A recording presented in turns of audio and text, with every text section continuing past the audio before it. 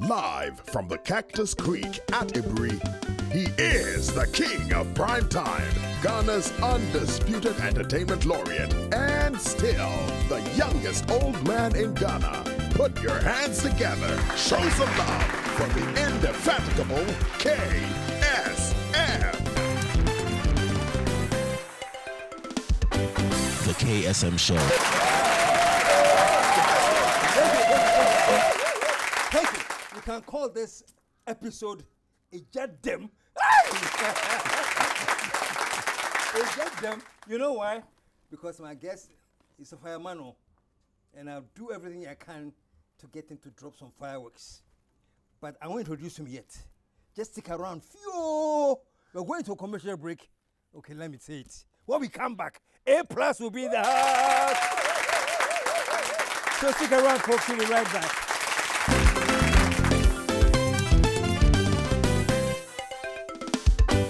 The KSM Show. Is it the luxurious rooms?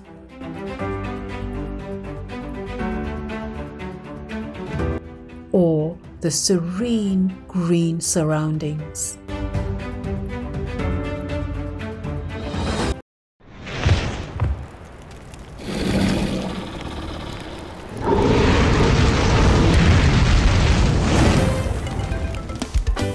The KSM Show.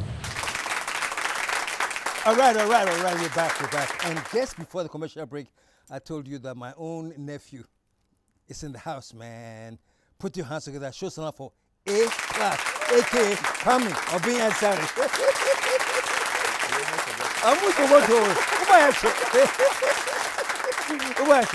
Welcome to the show. Thank you so much. Finally. Yeah.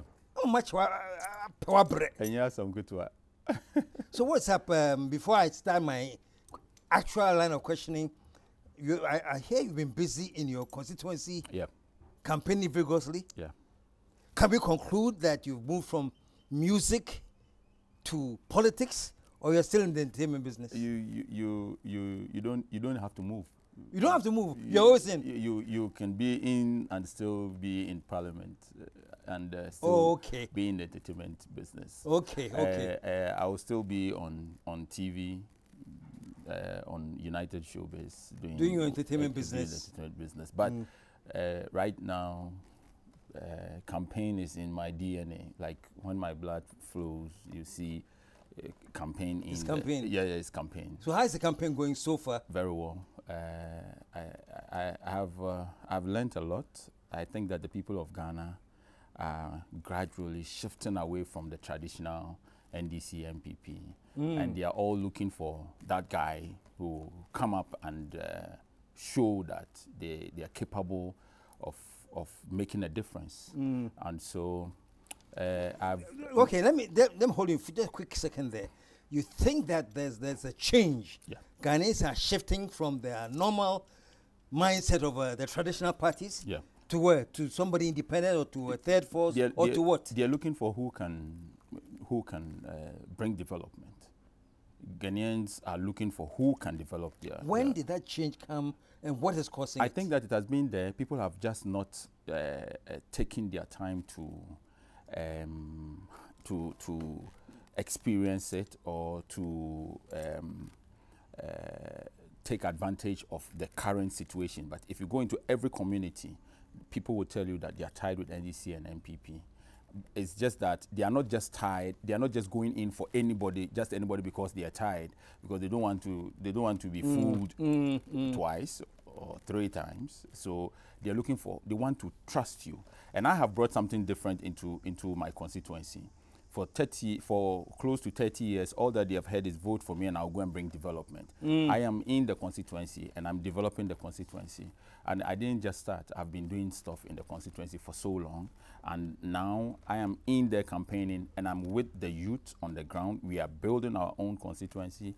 On Tuesday, we are going to build a bridge, because we have constructed a road that is linking 2 towns. And so I've told them that if anybody comes here and they tell you that vote for me to go and bring development, those people are not connected. Those people are not resourceful. You don't need to vote for anybody. I'm right here. I'm developing the constituency without power. we can do something for you. And So, you actually have things you have done on the ground now?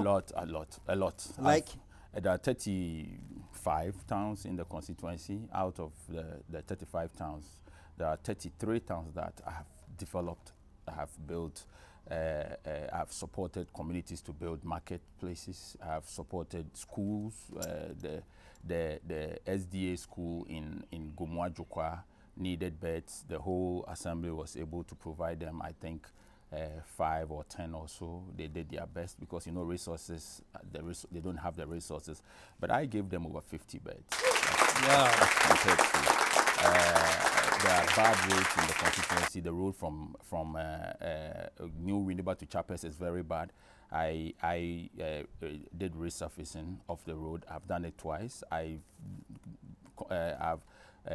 resurfaced the road from Abasan to Ayensu. I have built a new road, like a virgin road from Dahum to German.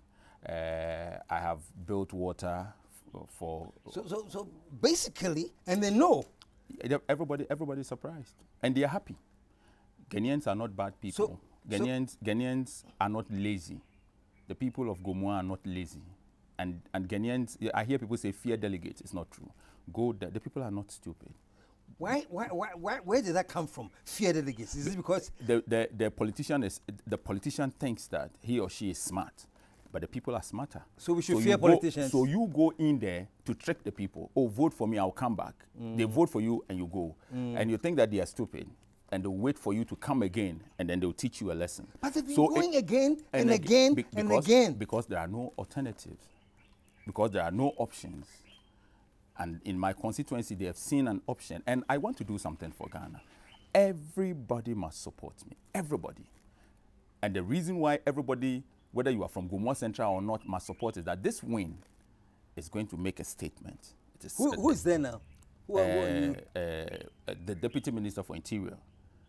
The deputy. Yes, she's the MP, the current MP. She's the current MP. Yes.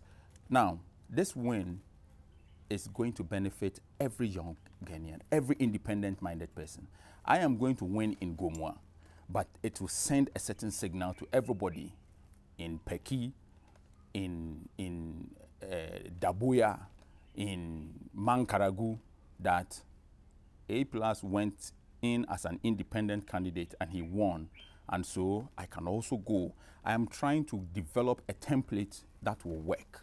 Even though my template may not be a one-size-fits-all kind of stuff, we are going to use it we are using this whole thing as a case study, which is going to help other people in other constituencies to contest as independent-minded people. We need independent-minded people in Parliament. We need people who are going to be neutral. People who are not going to be sacked from party headquarters. If I contest on MPP ticket, the next morning MPP will sack me from the party, and then my seats there will be by-election in my constituency, because I will not understand. I will not sit down and watch you do the things that killed my sister 40 years ago. I will not allow you to run this country the same way that it was run 40 years ago that killed my brother. My brother, one of my brothers. Explain that a bit. How was the country run 40 years ago? Your sister and brother died? 40 years ago, I was living in Gomwa Sebu. Over 40 years ago. That's where my parents, everybody, that's where we grew up. 40 years ago, we didn't have water. 40 years ago, malaria killed my sister. 40 years ago, measles killed my brother. 40 years on, it still kills kids in that area. So that must change. And that must change. And I am in for a change. And so the first thing that I did in the constituency was to give people health insurance, because I know that 40 years ago, my father had a Toyota Cressida. It means he was okay. But we were dying. What about those whose parents didn't even have bicycles? A lot of people have died from measles, from malaria, from all of these. And so we have to do something about it. And I won't come to Parliament and sit down and watch people make decisions that will affect those underprivileged people.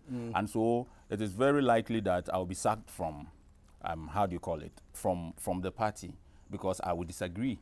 I am a non-conformist. Yeah, that we know. I am a non-conformist, and it cannot change. Sometimes I sit down and I advise myself, Kwame, like I sit in front of a mirror, I look at myself and I say, Kwame, you know something? You have to take your time. You don't have to do this. And I leave the mirror, and the next minute I'm doing what? Because it is not going to benefit underprivileged people. And so I don't see myself being a member of a party. Okay, great. You started some amazing thing called what project? The People's Project. The People's Project. Yes. I remember you came on my show, the Tree Show, then, but we come on to talk about that, and there was like a groundswell. Yep. I mean, you carried people's hope up.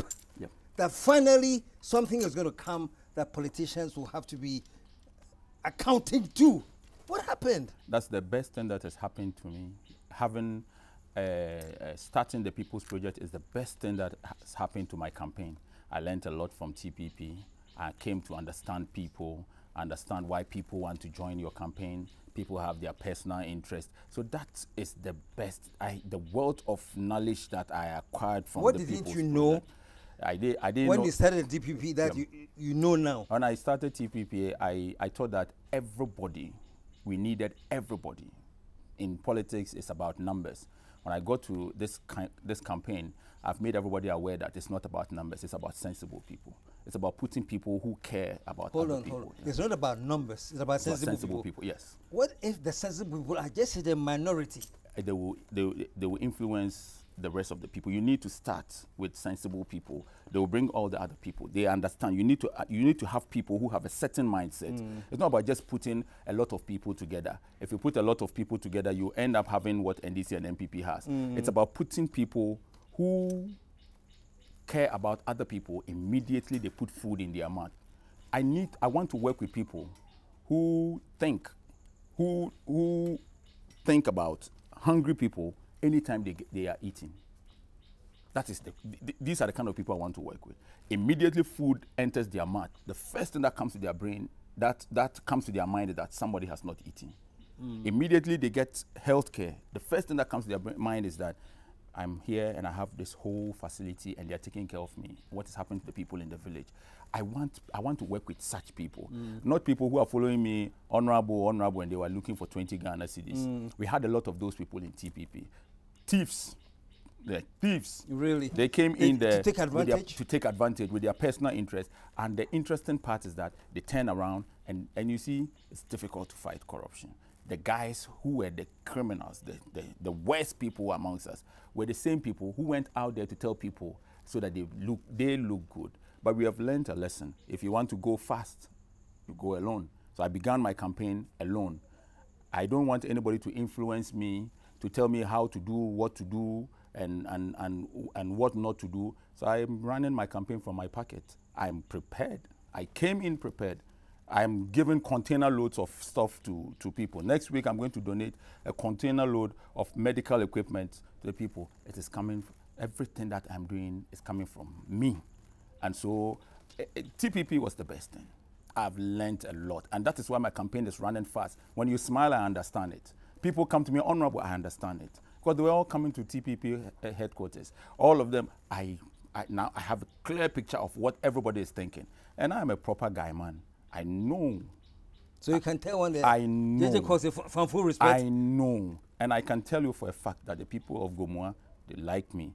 Anybody can just go into Gomoa, whether you're from the University of Ghana, whether you're from BNI, EU, whatever, go and do a research. Any research that says A+ won't win in Gomoa Central is fake. Go and do a research. I'm strong on the ground. The lessons, the experience from TPP is working on the ground, and we have numbers. And I'm very sure that we are going to take 1 year busy. That's our slogan. 1 year busy. 1 year busy, and the people say, yeah, you're busy. It is just. I like that. 1 year busy. Yes, yeah, you're busy. Yes. And anywhere you go in Gomoa, just get into a car, get into any Gomoa town, stand anywhere and shout 1 year busy. Somebody will tell you, yeah, you're busy. And it's just, they're busy doing what? Busy changing their lives, busy changing the traditional NDC and MPP mindset, busy going from house to house and telling people that we have to change the way, telling people that if we continue doing what we've been doing, we will continue getting what we have been getting. Everybody in the constituency is busy. Look, when I'm surprised that people are wasting their money to campaign. They will lose. Yes. Who is wasting their money? NDC, MPP. They are wasting their money. They are wasting their time and their money because what has happened in the constituency now? The traditional way of campaigning in Ghana is that NDC is against MPP, MPP is against NDC. In Gomoa Central, it is not like that. NDC and MPP are against the independent candidate. There's a tough guy. Yeah, there's a tough. Them. No, NDC and MPP now they are united. Yeah, united. Exactly against the independent candidate because they know that this guy is a tough guy. They know. So the MP. Has anybody approached you from either side? It is impossible. They have and you have refused, or they haven't even. They won't even. Oh, there are a lot of people who have come to speak with me. Especially, you see, one thing about Gomoa Central is that Gomoa Central is ours. My father set up the first private school in Gomoa Central. A lot of people in the constituency today went to my father's school. A lot of them are my mates. Some of them are my teachers. Some of them are my students. A lot of people who didn't go to my father's school wrote their BEC in my father's school because my father's school was the center. So everybody knows my father. I know everybody. So it is very difficult for even NDC and MPP executives to function in the constituency because Bra Kwame is in town. Everybody knows who Bra Kwame is. Show some for Bra K, man. Bra Kwame. Yes. That's what they call you, right? Yes, everybody is my friend. Everybody is my brother. I know everybody by name and by father and by mother. What extent do you think, being a very popular musician anyway, and you have been, the first time I met you years ago, do you remember? Yep. That I got you on my show years ago. Yeah, I was so skinny. You say? I was so skinny. You were very skinny. I didn't have a big head, but because I was skinny, my head looked big. Yeah. So what percentage of that is what is working for you now? People know you. They probably love you from the time you're a musician. Is that goodwill that you're taking on this trail now? Yeah, I think that you've started something new altogether. There are people who are jealous because you think you have become A+, and so. But the good thing is that in my area, they're so happy for me. They know me. They saw me when I was traveling to Accra for the first time. I was sitting down with the boys by the roadside. Nana Kojo, Nabiu, Nabenyin, Eko Richard, Talitu, Akim. They're all my guys. We were sitting down by the roadside and I said, listen, man, I'm going to Accra. I'm going to make music in Slimbuster Studio. And they know the journey and they so love me. They are so happy that the guy left here and he became this. And I've told them that there is an opportunity for every willing heart. So this whole music thing has really put me where I am. You go to places and they don't want to because they like, we A+, but my people are crazy about me. Like, it is very difficult for me to go home these days. Extremely difficult. Because when I go to my mother's house, she asks me, did you expect this? Well, everybody comes home. Everybody. I get to my mom's house and everybody comes home, you know. I'm even advising the parties that leave them alone.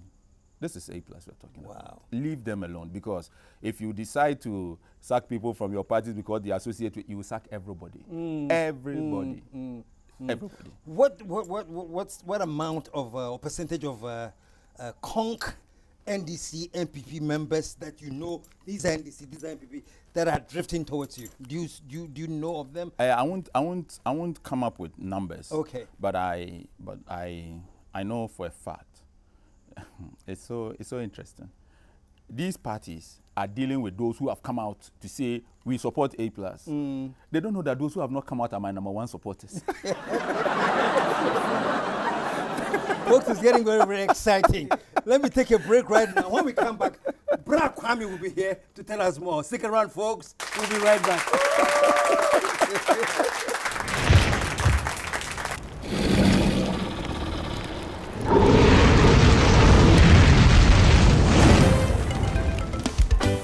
The KSM Show.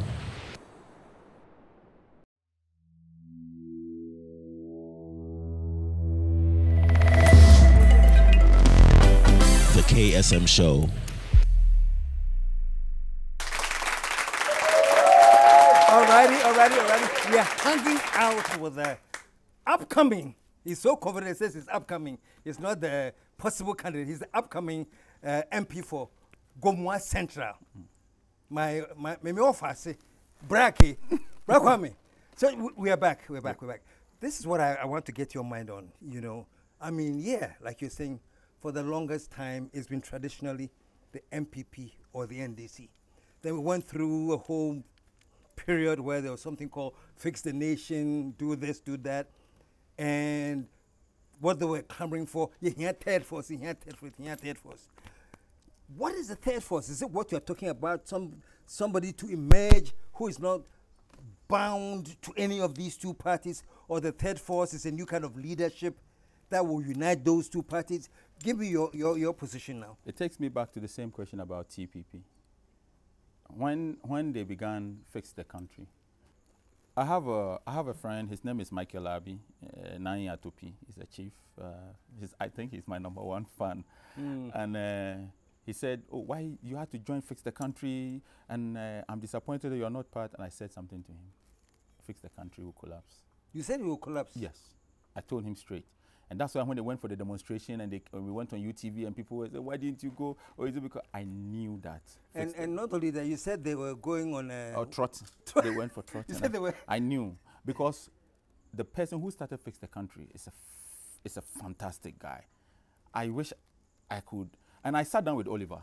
Oliver called me and said that, oh, he wanted me to do operations for Fix. I told him, Oliver, it won't work to collapse. You told Oliver it won't work? Yes. And I told Oliver. Based on what, by the way? Based on my experience from TPP. I had seen the people who were drifting. And these are guys, look, if you want to help Ghanaians, you have to be ready. You have to be radical.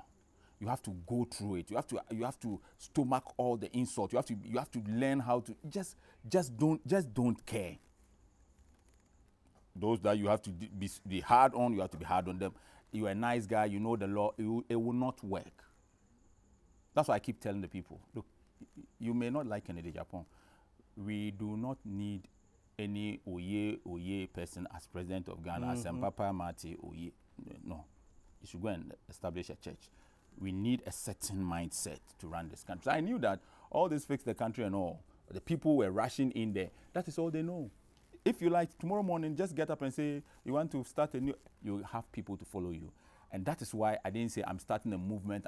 I said I'm going to Parliament. It is me. I want to win that seat. When I win that seat, I'll come back and put those people back into the People's Project. That's why we still have all our WhatsApp platforms. Everything is there. Every TPP has a WhatsApp platform in every town, every village, every city. Most countries, including Iceland and Russia, the people are still there. I know what. So basically, it's not like third force, the TPP. Oh no, go ahead. The third force that everybody is talking about, it's not. We are not achieving it not because the NDC and MPP are against the third force. It is because the same people you are fighting for are the ones. They are the worst people. The people that you are trying to fight for. I told Oliver, look, you are fighting for again. He was okay. So when Oliver was arrested in Ashaman, when he was arrested for some cool comment or whatever, I went to him. Yes, I went to him in Ashaman. He was here. His mother was there. Ferguson was there. I asked him, "Are you sure you want to fight for these people?" Wow. Yeah, I asked him, "Are you sure that you want to be in this cell for these people?" To fight these people. Yeah. Are you sure? I told Oliver, do you know what you have to do? Find a seat in Parliament, make laws, be part of the system. You to go out and say every day you want to demonstrate. Do you know when they started writing evening news from Kwame Nkrumah's time? I think you don't understand this. I know you are passionate about all of this, but are you sure about these people? And his mother looked at me, and I knew that she understood what I was saying because she's earthly. And it has gone on and on, and it got to the point where Oliver was so frustrated, not because the government was coming after him. And his resignation letter, when I read it, it took me back to the day I was sitting with him in the police station. I asked him, "Are you sure?" So Jesus Christ came into this life and selected 12 people, just 12. He had 82 people following him. One day he said, "If you don't eat my flesh and drink my blood, you will not enter into the kingdom of whatever. And 70 left. So he was left with 12. and asked them, are you also leaving? Peter said, where do I have to go? So it was these 12 people that has brought Christianity where it is today. And so if you want to save 30 million people at a go, when even Jesus himself knew that he needs only 12. So my question is this, A+. You were sort of advising Oliver. Yes. That you can't count on the huge numbers. Yes. Find the only 12 people. Yes, find you the are now, few people. Yeah, you are now in Gomwa Central. Yes. Have you found the 12 people? Have they all decided that they will follow you? Are you also not making a mistake that maybe you're also going for all of them? There are 275 constituencies in Ghana. I could wake up this year and say, I want to contest for president as an independent candidate. Shirabosom has been there, Ekuyadonko has been there, Cheddar is coming in there, Parkway Syndrome has been there. So I could just get up and say, I want to contest, but I'm looking for the 12. You're looking for the 12? In Gomwa Central. Out of the 275, I'm starting from a small place. I want to win that seat first. I want to do everything that I can for the people. And I am not desperate. I have to say this. Look, it has nothing to do with winning or losing the election. I want to be able to tell the people that this is how I changed your life. It might not be me being the MP, but the kind of stuff that I'm doing there, I'm sure that even if I don't win, the people have come to understand that an independent candidate did this. We need an independent-minded person. So if I don't win, I know that another person will win. Jesus Christ didn't see Methodist and Roman and Zion and all the churches. He began with the 12. Today you have Christianity all over the place. So I'm not desperate to win, and if hell will break loose if I don't win, or my life depends on it. No, my life does not. I came to Accra with no money, no place to sleep, homeless. I used to sleep in Slimbuster Studio. I used to sleep in Benji's Pub. When we were building Benji's Pub at McCarthy Hill, we used to sleep on the bar table. Today I'm Kwame A+. Look, I have achieved, that is an achievement for me. So being an MP is an icing on the cake. I'm not desperate, but I'm certain, it's a pace that I'm certain. Okay, let me cut in here quickly, because I've heard two things. One thing I heard is that you are so confident that you say MPP and NDC, they are wasting their time, because they have no chance against what you are bringing in. The hurricane that Barack Obama is bringing in, MPP and NDC has no chance. And then now I'm hearing that we are not in here to win.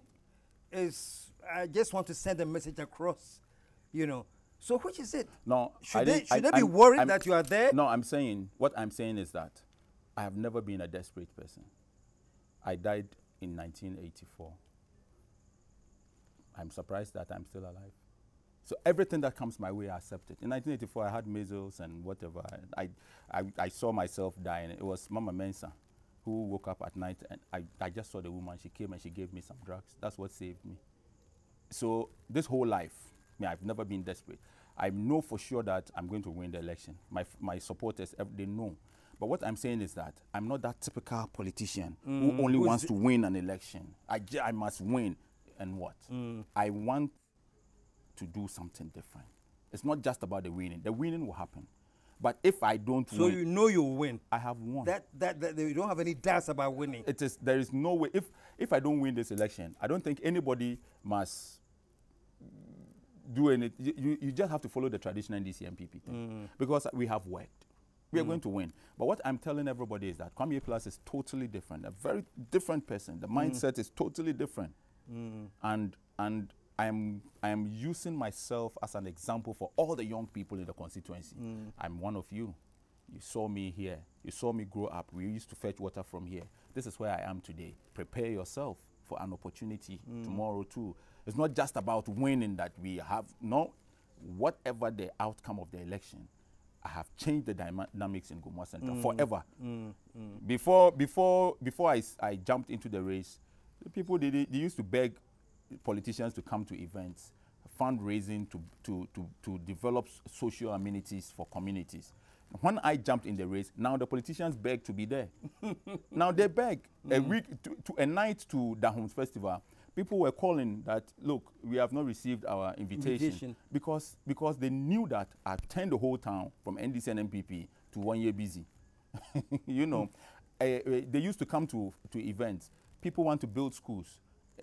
Politicians come there and give them 500 Ghana. How can you use that to build a school? So I step in there and I tell the people that, listen, these guys who came and gave you 500 Ghana, they have $1 million hiding under their bed. Me, all the money I have in this world is 10,000 Ghana. Take it and go and build a school for the kids. And the people have seen that, look, it's not because he has a lot of money. It is because he cares about us. This is my widow's mite. And that is what I'll give to you.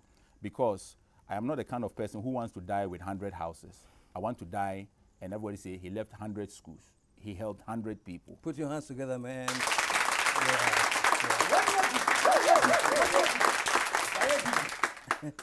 That's the legacy you're talking about. Yes.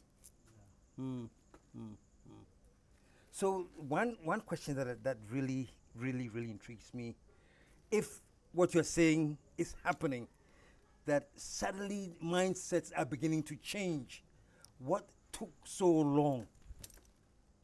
Everybody in Ghana, go to Menchia, go to K2 South, all those people, the majority of them who are sitting down now and are thinking, NDC and MPP.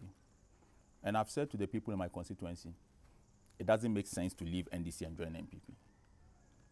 It doesn't make sense to leave MPP and join NDC. It does not make sense. Why? Because they are the same. Akufo-Addo has anti-gay bill before him to sign. Akufo-Addo would do everything possible not to sign it. They say somebody took it to court. Funny. Funny, they're funny. Coincidentally. Somebody took it to court. So Akufo-Addo is going to delay so that he won't sign. And let Akufo-Addo and MPP leave power today. The next morning, they'll turn around to whoever is in power and say, why haven't you signed? Yeah. And when you say, because, and why didn't you people sign when you were in power? I said, that's why they voted against us, and we are not in power. So you sign. NDC and MPP, they are just the same. But the reason why it has taken so long is that they have a better option. And if anybody can go to any community and present them a better option, they will support you. The people are not stupid. The people don't fear delegates. The people are smart.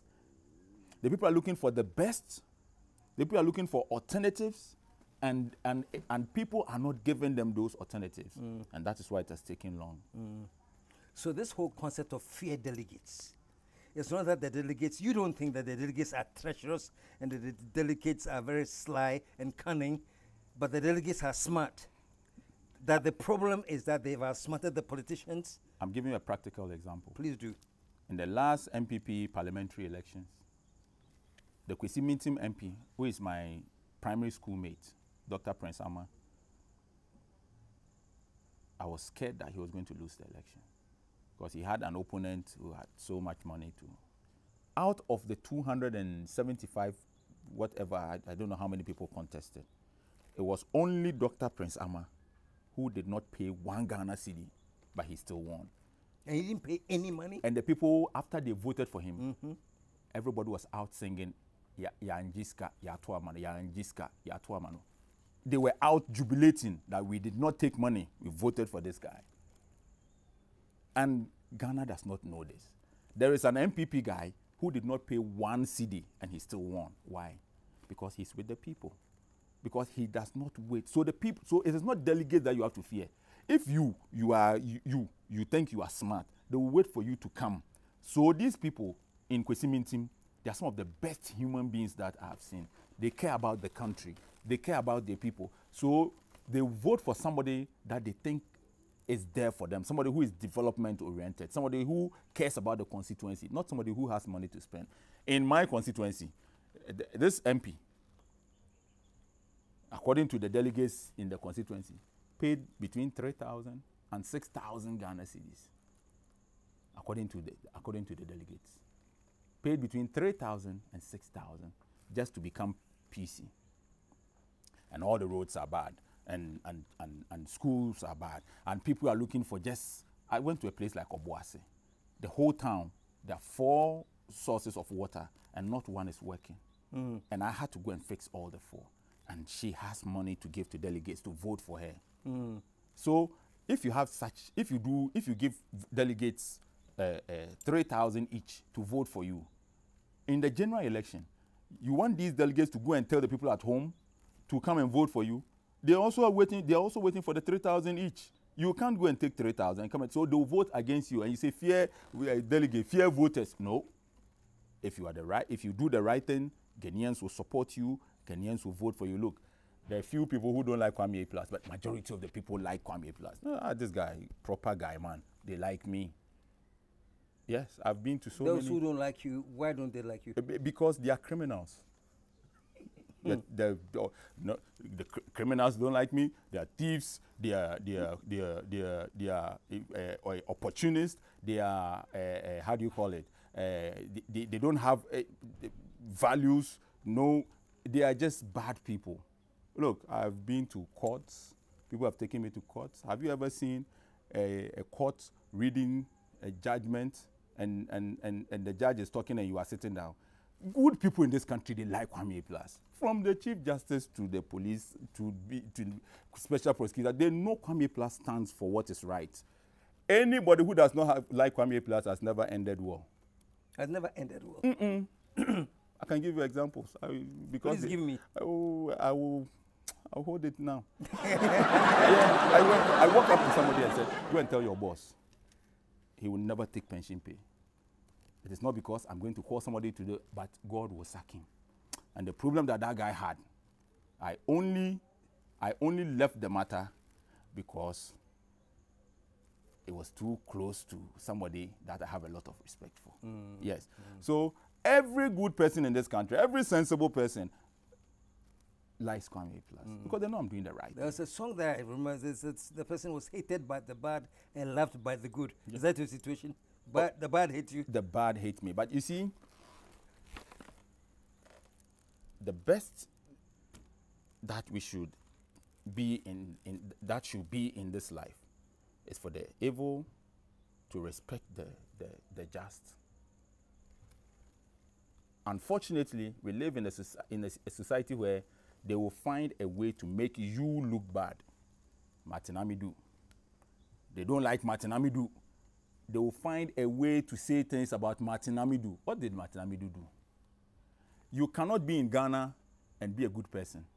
They wanted to do same to Dr. Dampare. A lot of people every day coming up with issues. Dampare. God bless Akufo-Addo for this particular one. Akufo-Addo stood his ground because he knows that guy is a good guy. But some of the good things that Akufo-Addo has given to Ghana are not infrastructure, but the police service, the leader, the Chief Justice. Some of the bad things that he has done is to remove the Omolovo. Akufo-Addo sometimes when he does good things, it's like a Kutrebi. You know Kutrebi? Kutrebi. Kutrebi. Kutre. Lizard. You see, lizard. The you know, is white, then small black, then to spoil the whole color. You understand? So he will do good things, then peel, then you spoil it. Because I don't know why Akufo-Addo will remove a man like Domolovo, who was surcharging people and retrieving money for the country. What did Domolovo do wrong? You understand? But so long as you want to do the right things in this country, let's go to you know what, folks, time is coming, it's really running, but I want you to join us next week there for another 30 minutes with this guy. Why? Bra Kwame, say next week. Next week we can do every week. We can do every week. Yes. Okay, folks, so let me quickly sign out today and then join us again next week. Let's do it like United Showbiz. Every week we'll be here. We will be talking our mind. Folks, you know what happened when I was interviewing Canada, Japan? You know, we have to continue this thing, okay? So next week we'll do the conclusion of me and my Wafasi Kwame. Until then, KSM signing off saying, I am out of. Let everybody say here. See you next week.